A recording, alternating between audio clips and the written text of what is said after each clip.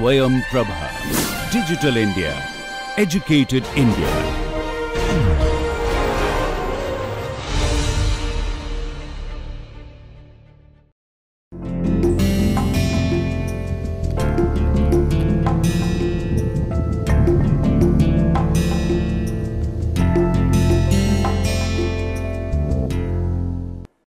So, welcome again to the new lecture of this course, Properties of Materials. So, let us just briefly recap first what we did in the last class. So, in the last class we first looked at differences between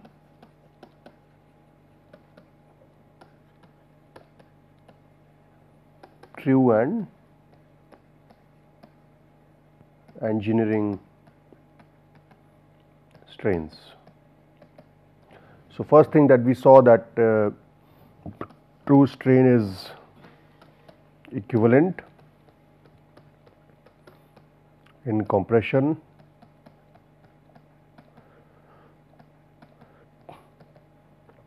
and tension, whereas true strain, whereas engineering strain is not, and then true strain is additive. So, if you deform a material in different passes and you calculate the strain from 1 to 2 and 2 to 3 and 3 to 4 and then calculate the net strain, all those pass strains they add up to net, and then the net volume change,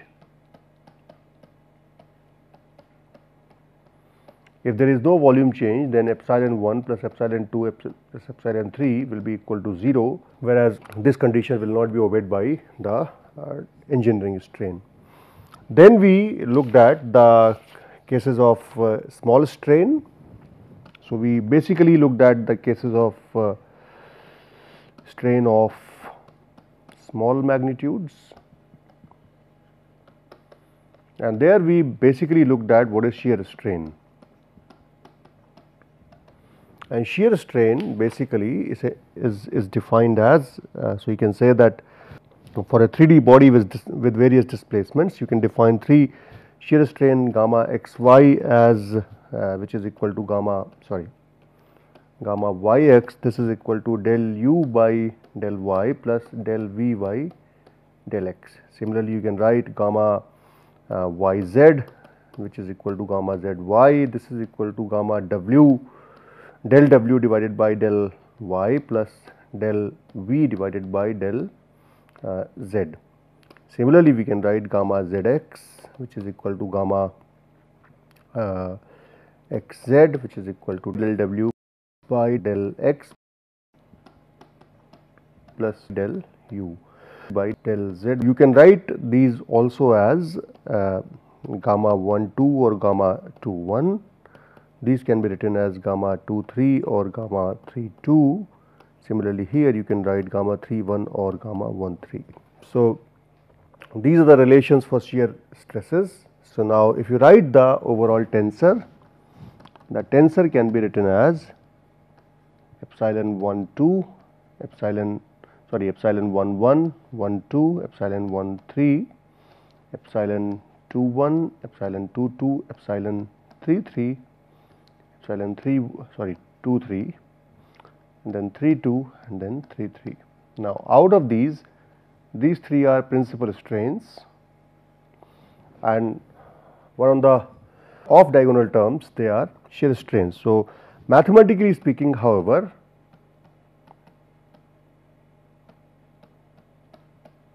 so the mathematical strain, or we can say tensorial strain, epsilon ij turns out to be half of engineering shear strain. Okay.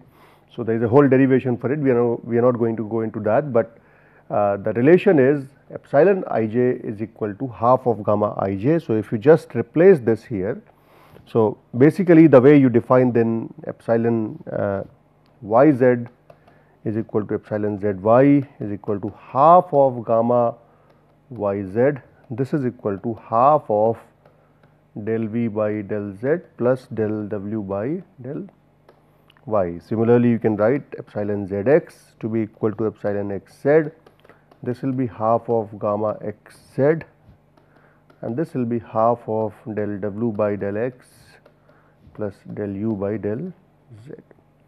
Similarly, we can write gamma epsilon xy, which is equal to yx, which is equal to epsilon yx, which is equal to half of gamma xy, or you can write gamma yx, which is equal to half of del U by del y plus del V by del x. So, if you now replace these terms there, so what you basically get is epsilon ij will become equal to epsilon 1 epsilon 2 epsilon 3 these are the diagonal terms. Then we have half of gamma 1 half of gamma 1 here we have half of gamma 2 or 1 let us say. Then we can write half of gamma 2 half of gamma 1 and half of gamma 2 So, this is what the strain tensor is going to look like. Now, what we are going to do is that we are going to do transformation of, we are going to apply the transformation of axis to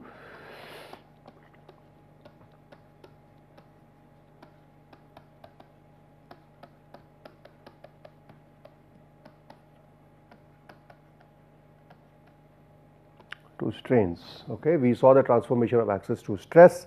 Now, we will look at the transformation axis to strains. So, now this is applicable only to small strains.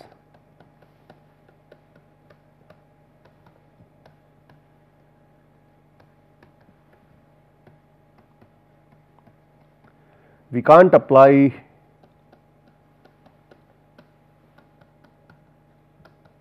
to large strains because of deformation causing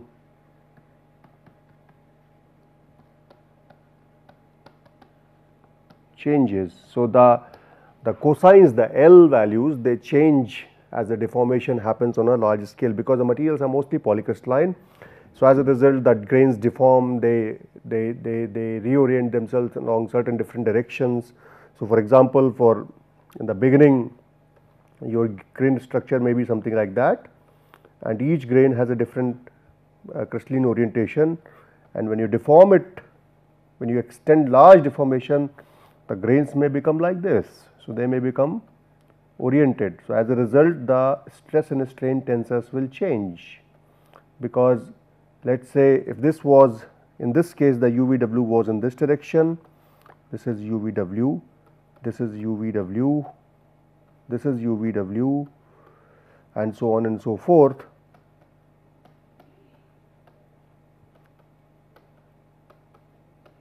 Like this. It is possible that in the deformed grain structure your UVWs will become something like this.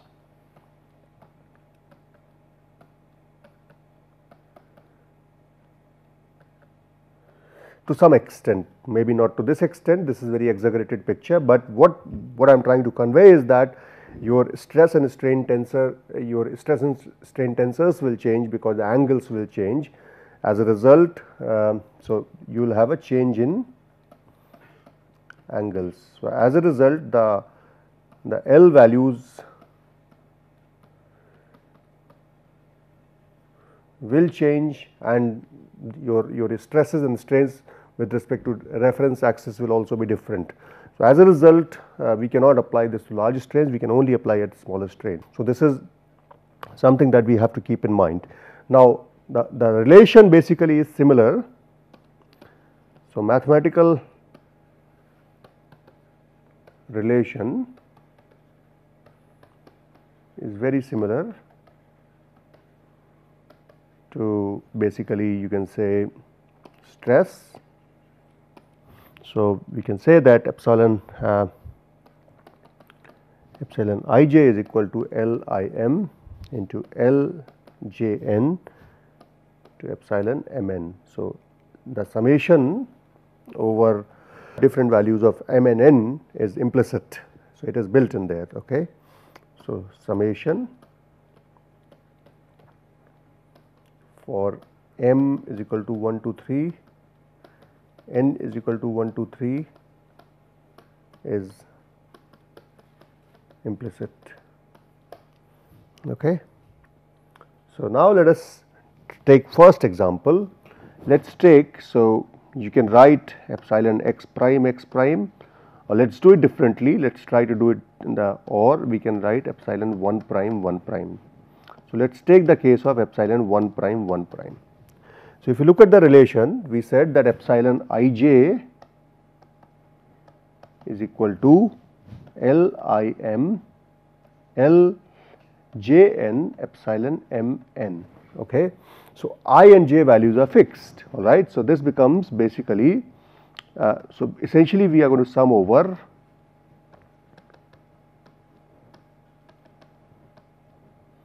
L of 1 prime m, L of 1 prime n to epsilon mn. This is what the sum is going to be.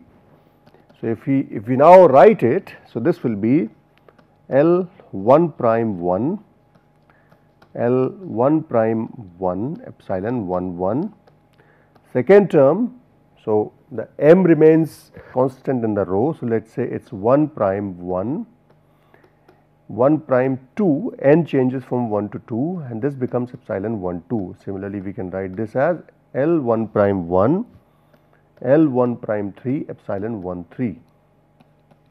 The next one will be L 1 prime 2, L 1 prime 1 epsilon 2 1 plus L 1 prime 2, L 1 prime 2 epsilon 2 2 plus L 1 prime 2, L 1 prime 3 epsilon 2 3, and this will be epsilon 1 prime 3 epsilon L 1 prime 3 L 1 prime 1 epsilon 3 1.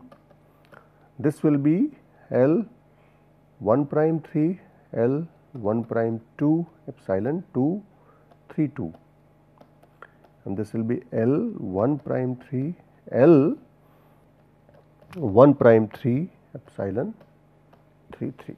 Okay. So, we can now simplify this. So, we can make epsilon 1 1 is equal to epsilon 1, epsilon 2 2 as epsilon 2, epsilon 3 3 as epsilon 3, and we convert these epsilon ij is equal to epsilon ji, and epsilon ij is also equal to epsilon of gamma of half of gamma ij. So, if we make these replacements, what we get here is epsilon 1 prime is equal to L 1 prime 1 square epsilon 1 square plus L 1 prime 2 square epsilon 2 square plus L 1 prime 3 square epsilon 3 square plus L 1 prime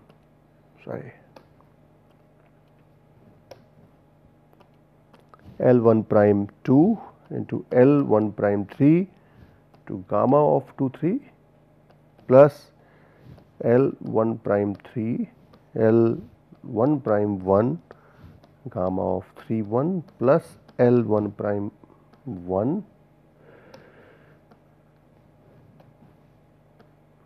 into L 1 prime 2 gamma 1 2. So, this will be the expression. So, you can see that 2's are missing here because we have replaced epsilon with gamma. So, as a result there is a factor of half. So, 2 and 2 they cancel each other in all the terms. So, as a result it becomes equal to 1. All right. So, this is the expression that we get for epsilon 1. Similarly, you can do things for epsilon 2 2 prime and epsilon 3 3 prime. All the principal strains can be calculated in a similar manner. Now, let us say similarly, if I want to do epsilon I, if I want to work out epsilon ij, okay, let us say, so it could be epsilon x prime y prime, or let us say we do epsilon 1 prime 2 prime. So, if I do epsilon 1 prime 2 prime, again follow the same formula, that is epsilon ij will become LIM LIN epsilon mn. So, essentially it becomes L 1 prime m L2 prime n epsilon mn, and this is what is going to be summed over. So when you do this now, it becomes L1 prime 1 L2 prime 1 epsilon 1 1 plus L1 prime 1 L2 prime 2 epsilon 1 2 plus L1 prime 1 L2 prime 3 epsilon 1 3 plus L1 prime 2 L2 prime 1 epsilon 2 1 plus L1 prime 2 L2 prime 2 epsilon 2 2 plus L1 prime 2 L2 prime 3 epsilon 2 3 plus L1 prime 3 L2 prime 1 epsilon 3 1 plus L1 prime 3 L2 prime 2 epsilon 2 3 2 plus L1 prime 3 L2 prime 3 epsilon 3 3. This will be the full expansion. So if you now again modify by making epsilon ij is equal to epsilon ji and epsilon ij is equal to half of gamma ij, and then we can modify this as, so we can write this in terms of gamma 1 prime 2 prime. This will become equal to 2 into L1 prime 1 L2 prime 1 epsilon 1 plus L1 prime 2 L2 prime 2 epsilon 2 plus L1 prime 3 L2 prime 3 as epsilon 3, and then we will have the terms related to gamma 1 2 gamma 2 3 and gamma 3 1. So this will be L1 prime 1 L2 prime 2 plus L1 prime 2 L2 prime 1 into gamma 1 2 plus L1 prime 2 L2 prime 3 plus L1 prime 3 into L2 prime 2 epsilon gamma 2 3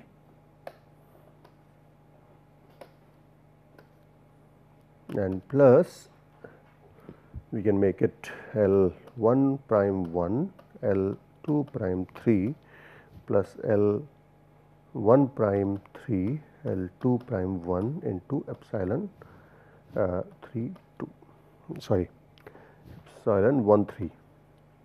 What have we taken? Just one second. 1 prime 2 2 prime 3 1 prime 3 2 prime 2, this is epsilon 2 gamma 2 3, and this will be gamma 3 1 or 1 3. So this will be the full expansion for gamma 1 prime 2. So as a homework, try expressions for epsilon 2 and epsilon 3. Similarly, you should try the expressions for, let us say, 1 prime 3, 2 prime 3 prime, and so on and so forth. Okay. So this will help you practice on how to write these transforms. So this is what is about the transformation of strains. You can do a simple problem on this. So I will not do it in here, but a simple problem is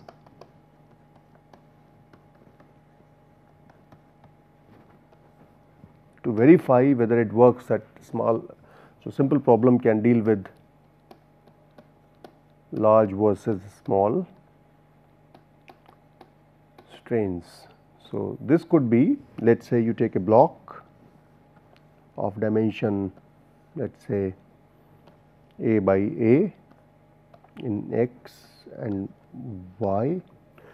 So this deforms, let us say, to a very small change. So, this could be dx and this could be dy. Okay. So, let us say this becomes from a to I do not know 1.02 a and this whole thing, and this thing becomes 0.98 a. So, you can work out. So, the thing that you have to do is that work out. So, you can just look at the diagonal, let us say in this case, and diagonal in the next case. So, work out diagonal lengths,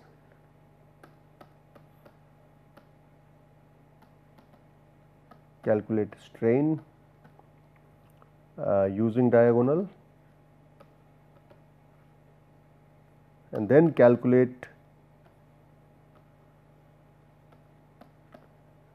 strain using. So, let us say this is the reference axis. So, the axis will, so this is x y, this will be your x prime. So, assuming that the angle is close to 90 degrees, you can work out the strains as it will be epsilon. So, you can say epsilon 1 prime will be equal to L 1 prime 1 epsilon 1 into L 1 prime 2 square epsilon 2. So, this will be the x strain, this will be the y strain, and you can see whether the values match or not, and you will see the values will match. Okay. So, when you calculate, so there will be a match, all right. When you do the same thing for a large deformation, so for a large deformation situation is like this. So, you have x, y, you have this block. So, this was A and A, this block changes to something else. So, here we have a change which is, let us say this is 1.5 A and this is 0.67 A, assuming that the volume remains the constant. So, this is how you have to choose. So, again look at the diagonal. Okay. So, calculate. So, instead of, what you can do is that instead of using true strain, you can use engineering strain. Use engineering strain for simplicity, or if you want to use, or even true strain. So, both of them should give you that at least a rough idea. Okay. So, calculate the diagonal related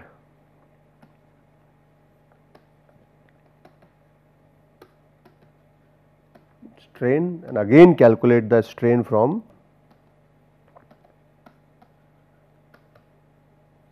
transformation of axis. So, this will become x prime, but here you can see the angles are not no longer 45 degrees. So, as a result, in this case it is 45 degree, but in this case it is not equal to 45 degrees. So, you will have to work out the angles clearly, and you will see the strains will not match.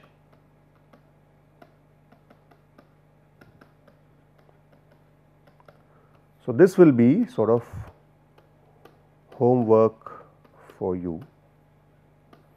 So, what you have to do is that you take this block, carry out a small amount of deformation where the strain is very small, calculate the strain.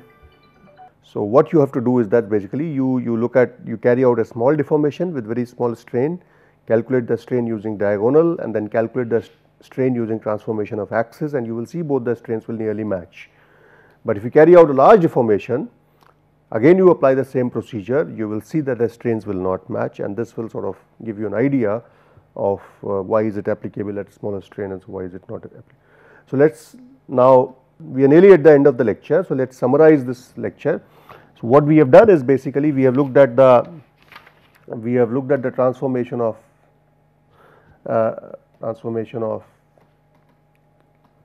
axis for strain. We also looked at the relation between epsilon ij and gamma ij. So, we saw that epsilon ij is equal to half of gamma ij for mathematical reasons. So, this is basically shear strain, which is the engineering shear strain. So, essentially you calculate using this tan theta, right. This is theta. So, this is delta deformation and this is the original length, let us say L naught. So, tan theta will be equal to delta divided by L naught. For very small angles, this can be for small theta, I can write this as theta, which is equal to delta divided by L naught. And basically it was the shear strain. So, gamma ij was equal to, let us say for example, 1 2 was equal to gamma, so del u by del y plus del v by del x, alright. So, this was the shear strain, whereas this is the overall strain that you get for, so this combines basically both translations in both the directions. So, this is for mathematical, so this is your mathematical strain, you can say.